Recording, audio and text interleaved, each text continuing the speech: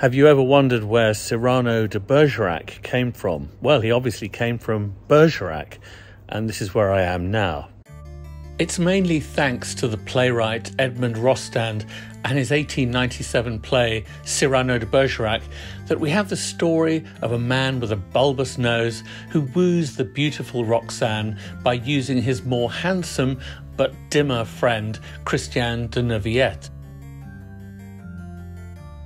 The story was an instant hit, inviting audiences to root for the talented, larger-than-life hero thwarted by his gigantic proboscis.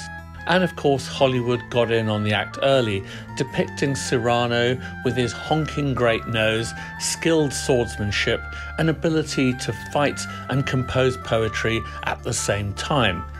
Here's the classic depiction of Cyrano, full of Gallic warmth, by the French actor Gérard Depardieu, with Cyrano forever frustrated in his love for the beautiful Roxane. Though in recent years, Cyrano's swordsmanship and poetry have stayed, but the big nose has been replaced with other character traits. And in one recent depiction, no big nose or physical attributes, just the duelling and rhyming.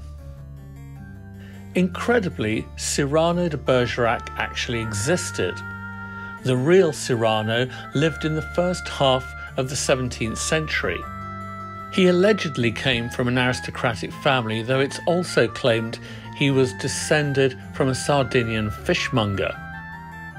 His literature was part of a so-called libertine movement that rejected conventional morals.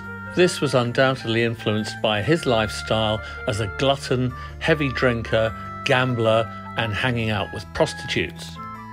It's also been suggested that Cyrano may have had at least one homosexual relationship. In reality, the love of his life, Roxane, was more than likely a cousin who lived with his sister. And his physical disability could have been a war wound sustained fighting the Spanish around the year 1640. There's little doubt he was accomplished with the pen as well as the sword. He was the author of one of the first ever science fiction novels, The Other World, in which the narrator manages to travel to the moon and rather bizarrely meets the ghost of the Greek philosopher Socrates. This book was a huge influence on the Irish author Jonathan Swift, who wrote Gulliver's Travels in the following century.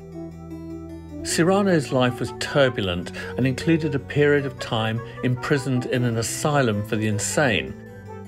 His death is shrouded in mystery. Aged only 36, some say a wooden beam randomly fell on his head, while others claim he was assassinated, or that he had an unspecified disease, possibly syphilis.